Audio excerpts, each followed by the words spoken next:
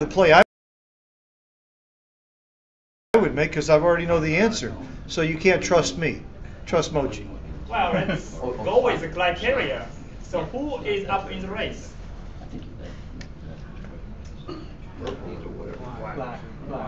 Yes, black is up in the race. I didn't even count, but I'm pretty sure white has 3 back checkers and black has only nothing. So black is up in the race.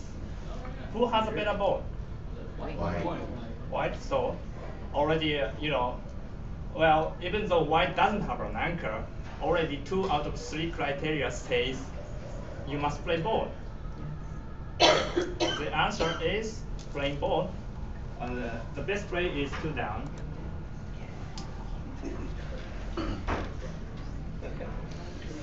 By the way, I agreed this was time to play bold and came up with 4 wrong bold plays here.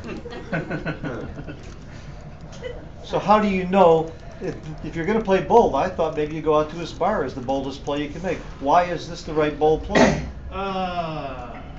Phil, what's the second choice and how much? Second choice is 7-3-6-3, and the difference is .046. And it's rolled out. If you make another point, it might leave a blot, then you have a 3-point board and with 3 checkers, try to hit that extra checker. So why is it better to bring the 2 down than to make the point? Let's assume you get a shot and hit it. Would you rather have a blot on your 7-point and the 3-point made, or builders on the 9 and 10 if you get the shot and hit it? What if you don't get the shot and hit it? Then with those builders on the 9 and 10, aren't you a lot more likely to make your 8-point or 4-point and keep your points in a row? Isn't that your real goal? So one of 2 things is going to happen after you make this play. He's going to leave you a shot or he's not, and you're going to hit it or not. And in either case, where do you want your checkers? So this is something that I learned from my mentor, from Perry, about looking 1 play ahead is all we have to do. What's most likely to happen?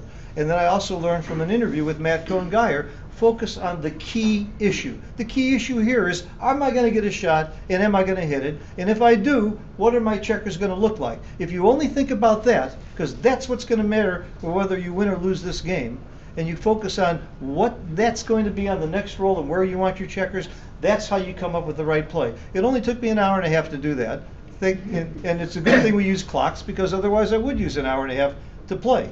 But the fact that it took me an hour and a half in practice to do that, now I can do it over the board in only a half an hour. So I'm getting better. Yes, Van? Just to note, making the 20-point or opponent's 5-point is not in the first 4 games. Why isn't it? Why do you think it's wrong to make the 20-point? I understand, because you explained it now. But what's wrong with the 20-point? Let's talk about the negative. Betty? Too far advanced, they can play behind you. It's much easier for him to go behind you. You're not trying to get out. You're not trying to prevent play safe. That's a safe play. If you were on gammon save here, maybe that might be right. There's a concept possibly. What do you think, Mochy? If this was gammon save, would you make the 20-point? Yeah. If you were at a score where it's very important not to get gammon, then you play. That's another reason to play safe. For the simplification of this lecture, and from a real standpoint, we're not dealing with special scores. But at normal match score or money plays, you don't care about playing safe. You really want to get the shot and hit it. Okay? Yeah. Any more questions about this one? Okay, let's go on.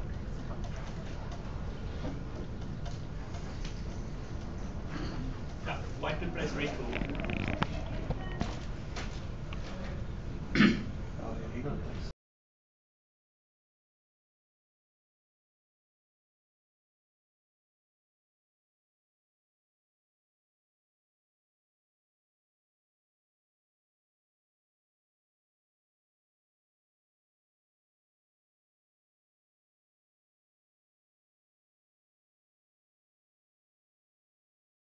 Safe. How about bold? What are they? Let's do Well, first of all, let's get the concept. Okay. Do you like a bold concept or a safe concept? Safe. Safe. Beautiful. We got it. Everybody in this room is right. Yeah. What's the best safe play you can make? 13-8. Huh? 13-8. 13-8?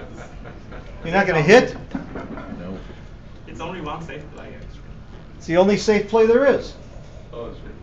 You're all geniuses. We're done. Have a nice tournament. You got it. We're through. Let's go to the next one. They got it. They nailed it. How much worse off is the We left, second we place? took out the variation.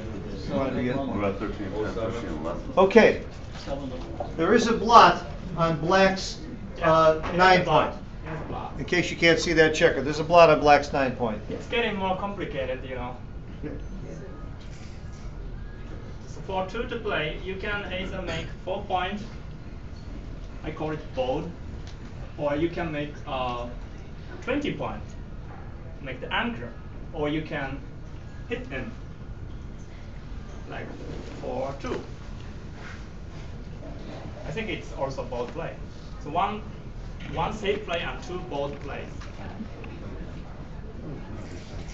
22 to 16, yes. My vote. Make tweets.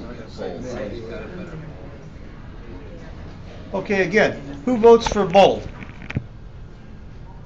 Who votes for safe? Okay, safe is right based on all the criteria that Mochy pointed out. Now, which safe play is the best play? Which of the safe plays that you mentioned? There's making your opponent's 5 point. You can make your 9 point.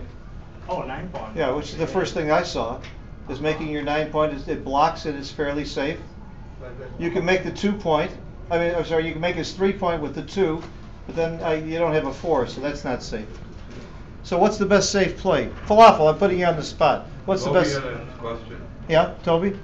If you make the 9 point, it's not so safe because he's going to attack. That's right. That's right. He's going to attack you. So what play would you make, Toby? Well, I thought about hitting. This is a different story. But I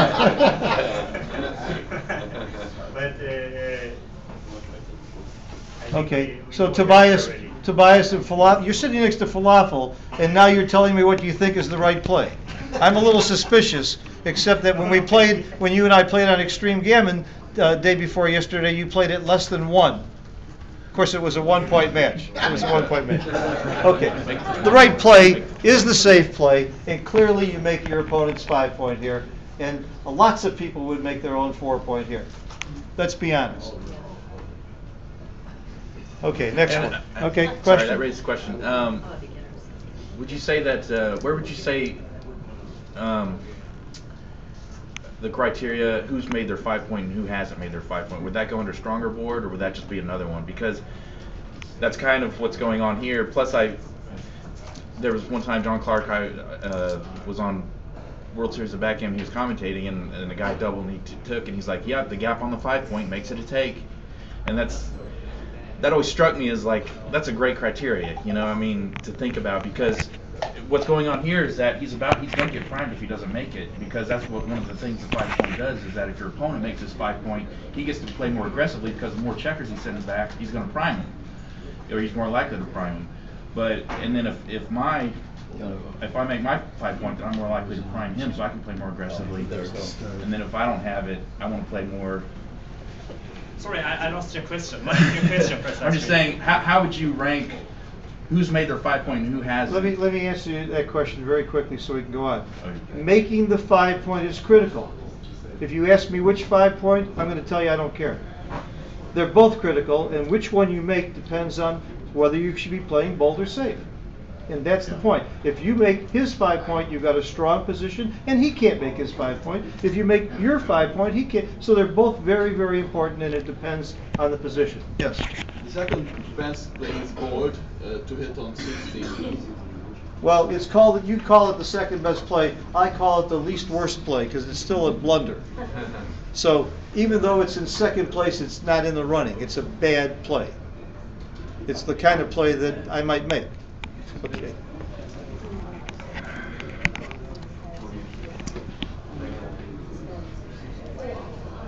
Black is on the bar, and black has not here and there. There's only 2 plays, right? Right. Making 5 and making 9, or make 20. Making 5, either case is forced, basically. 13, 5, and 24, 20. 13, 5, and 24, 20.